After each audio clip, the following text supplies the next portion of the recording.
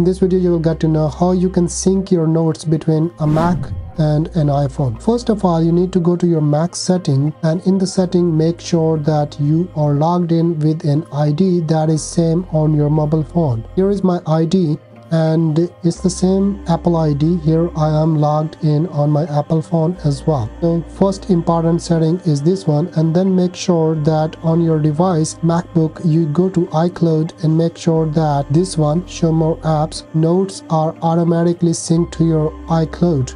And then you go to your phone as well and go to your iCloud and make sure that your Notes app is automatically synced to iCloud. After clicking on iCloud here, you can just go to show all, and here you can sync no matter these are notes or any other thing like photos or Safari or the other things related to bookmarks. So I'm gonna select this one. It is already switched on, so I can sync between my Mac and my iPhone.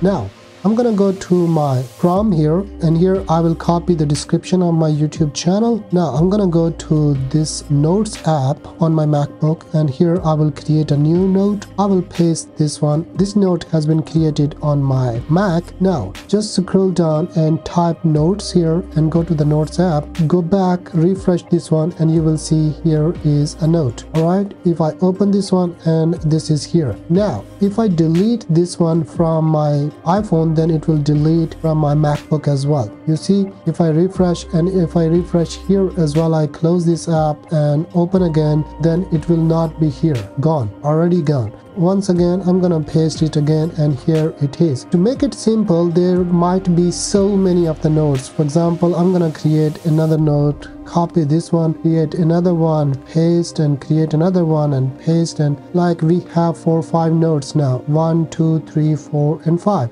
Now to make it easy, I can just simply go to, for example, ditch, and I can make it a lot more easier by pressing hashtag in the start to search it, right? There are so many notes, maybe you are not able to search them. Just put some hashtags, it will be a lot more easier to search those one. Right now I have exciting and ditch and adventure. So these are the notes I want to search, and here maybe I want to search business. I'm gonna add hashtag here. In this one maybe I just say click fix and hashtag. So these are the hashtag. Now I'm gonna go to the phone app, and here are some of these notes, and I can simply search hashtag click fix. I just type, and here is the hashtag click fix. Similarly, I just type adventure, and here is the note we created for adventure. In that way you can have hundreds and thousands of notes, and it's easy to search them. It is written here at the top. You can easily find related notes, tag them, just type any tag, hashtag. Alright, so this is quite easy. It's not only about syncing your MacBook notes to your iPhone, but you can also write your notes on your iPhone and sync them to your Mac. Let's say I'm gonna go to the Notes app again and create a new note in the bottom left corner, and here I can paste it. These are the 10 video ideas, and here I can also go